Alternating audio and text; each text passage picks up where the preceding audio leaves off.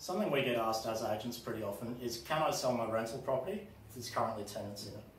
You are able to sell your rental property if there are tenants in there, but any buyers must be told that it will not be a vacant possession.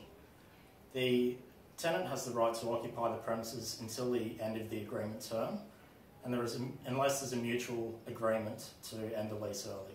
In the case of an investment property, it may appeal to the right type of buyer to have a proven rental return with an existing tenant.